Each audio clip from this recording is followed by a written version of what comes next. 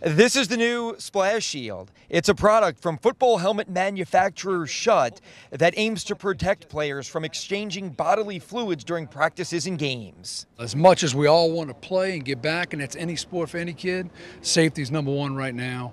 And you have people that higher pay grade that's spending a lot of time trying to make things, and if that's what it takes for us to get back on the football field in a safe way, I'm all for it. Ryan Manali is the athletics director and head football coach at De La Salle High School, and he says in an effort to find a COVID-19 silver lining, he's leaning into the new technology in practices that he's had to use during the pandemic. Just with our workout groups, small sample groups, checking the temperature and that whole 9 yards, but the small sample groups is a totally different way than I've ever trained in the summer, and there's some real pros to it.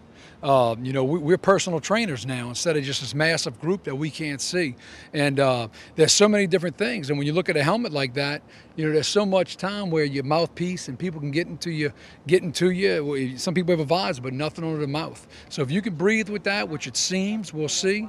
No doubt that there's more and more things like this can pop up and be pros for the future.